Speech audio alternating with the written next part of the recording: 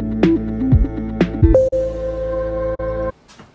this video I'm going to show you how to do the Wi-Fi setup of your Epson ET-2760 printer.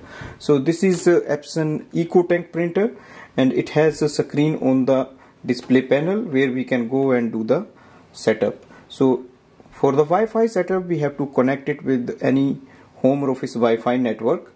So go to the control panel.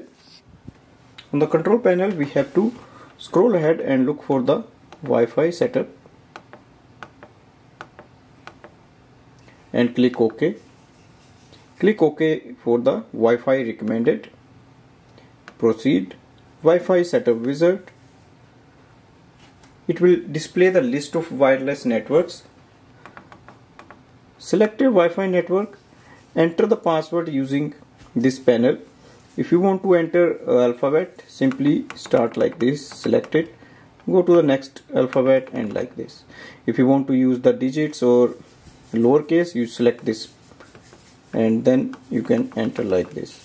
So this way, enter your password. Printer is connected to the Wi-Fi network, so it takes couple of minutes. So this is the Wi-Fi setup, but it's not complete because we have to add it in any device. For example, to add in an iPhone, download Epson iPrint from the App Store. Here we have to add the printers. On the top you will see this line, select it. On the next screen, select again. It will display the address, or it will display the name of your printer series. Select it.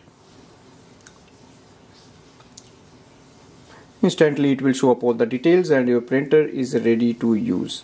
And from here you can start using it for wireless printing and scanning. Thanks for watching.